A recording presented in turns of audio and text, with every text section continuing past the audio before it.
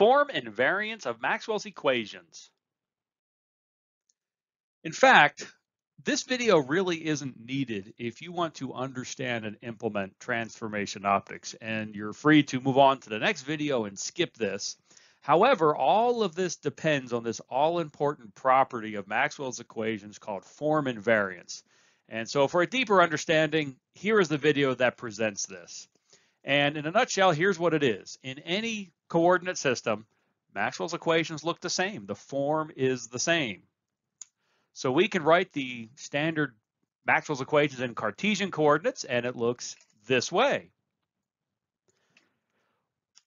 We could write Maxwell's equations in cylindrical coordinates, and it looks this way. We could write Maxwell's equations in spherical coordinates, and it looks this way. We could write Maxwell's equations in Martian coordinates. That doesn't even exist, but you know what? If it did, Maxwell's equations would still look this way. Maxwell's equations look the same no matter what coordinate system we write them in. That's the all-important property of Maxwell's equations. So we can transform from one coordinate system to another, and Maxwell's equations do not change. They have the same form in every single coordinate system. Here's the all-important consequence of this. If we apply a coordinate transform to Maxwell's equations, and here we've done that, so the little prime superscript means that we're in some other coordinate system. Imagine we go back. All of the math associated with that transform can be lumped into and absorbed into the permittivity and permeability, the material properties terms. And that's the property that lets transformation optics work. So what we've done here, we started in some weird transform system. We then went back. And we have this strange permeability and permittivity. But if we could somehow figure out how to build a device that exhibited that permittivity and permeability, our fields and waves would look as they did in the original coordinate system, as long as they're embedded in this new mu and epsilon. So if in this strange system, the waves were bending and twisting in some way that we wanted them to, well, back in standard X, Y, Z, or whatever coordinate system we're working in, and we had a device made of this permeability and permittivity, the waves would do the exact same thing. And so our transformation optics device would be designed at that point.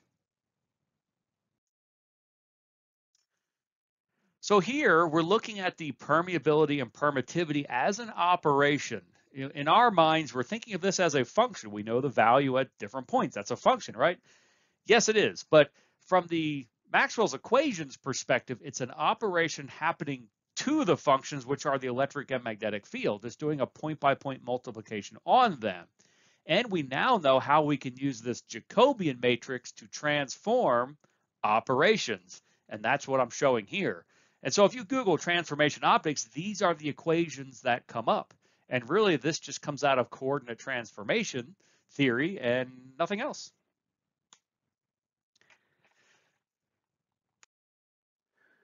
Let's go ahead and actually prove that Maxwell's equations are form invariant. So what we've done, we've grabbed Faraday's law. And so, of course, we need to do this with both curl equations. But since they look the same, we can prove this of one of the equations, and the other equation would just be obvious that it is also form invariant. So this is what we're trying to prove. We have Faraday's law just in our standard XYZ, and it looks like this. And it needs to look the exact same way when we transform to another coordinate system.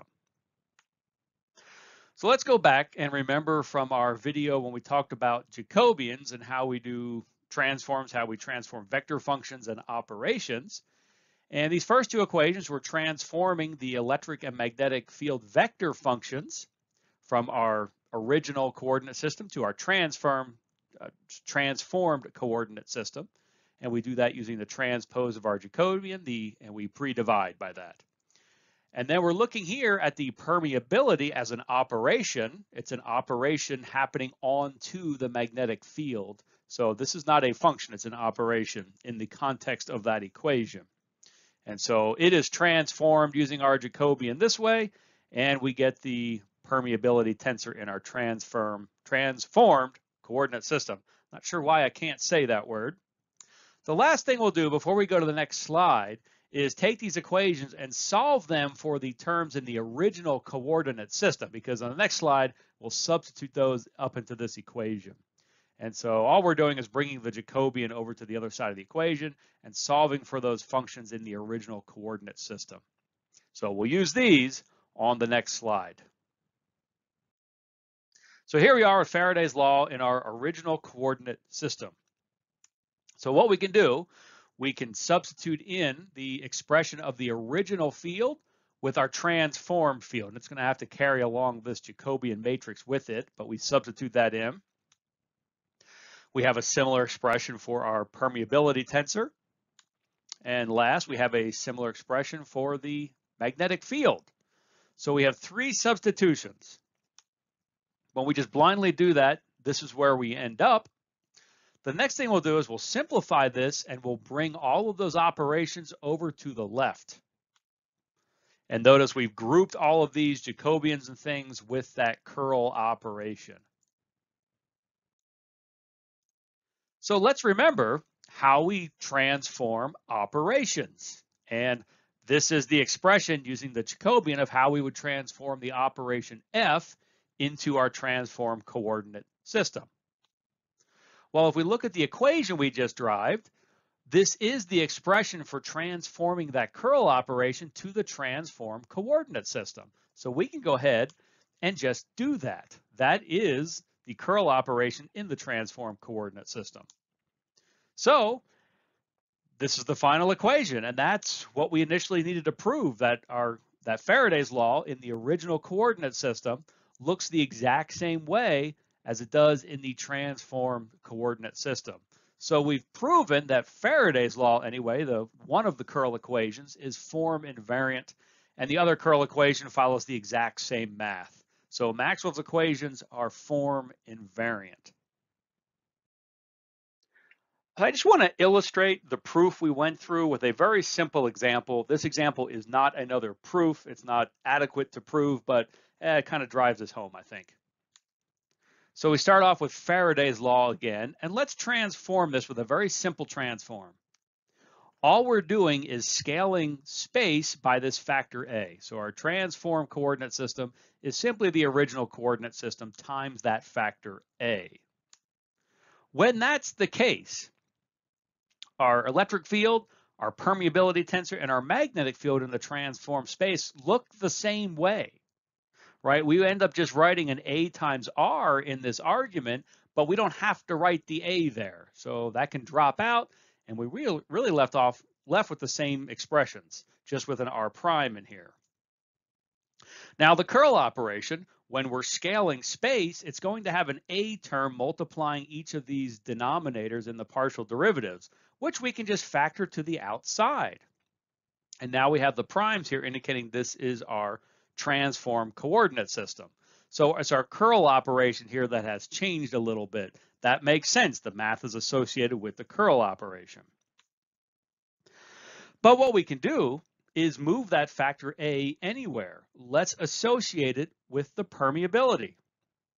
And we're back to the same equation again, but now with the permeability scaled by a factor A. But Faraday's law has the same form that it did before, just a different permeability tensor. From the bottom of my heart, thank you very much for watching this video. I love hearing your stories about how these videos helped you. I also love answering your questions. So please tell me your stories and ask your questions in the comment section. I promise I will try to answer every single question that's asked. If you like this video, hit the like and subscribe button. I also recommend visiting the official course website that has links to the latest versions of the notes, the latest videos, and there's lots of other resources to help you learn, including implementations in MATLAB. I'll see you in the next video.